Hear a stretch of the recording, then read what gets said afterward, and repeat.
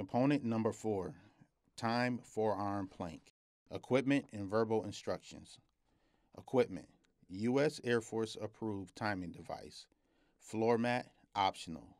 Must be full length of the body. Instructions must be read before the start of the test along with a short demonstration. The forearm plank will be performed on a flat level surface. An exercise mat may be used. The member must be entirely on or off the exercise mat. Upper body of the member cannot be on the exercise mat with feet off. The event will consist of maintaining a proper forearm plank position for the maximum time allowed. The PTL will record time with a stopwatch to the nearest second and will announce start, as well as 15-second intervals. Members will begin face down on the floor with elbows bent, forearms flat on the floor/mat, with the body in a straight line through the head, shoulders, back, and buttocks and legs. Elbows must be aligned directly below the shoulders at a 90-degree angle between the forearm and upper arm.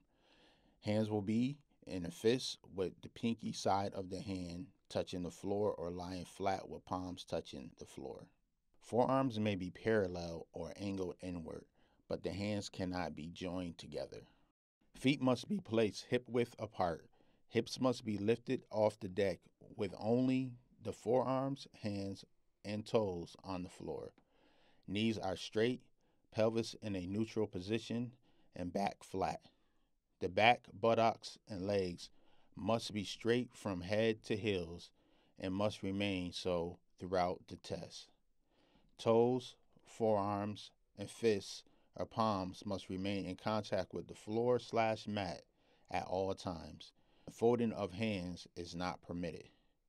No other part of the body may contact the vertical support surface.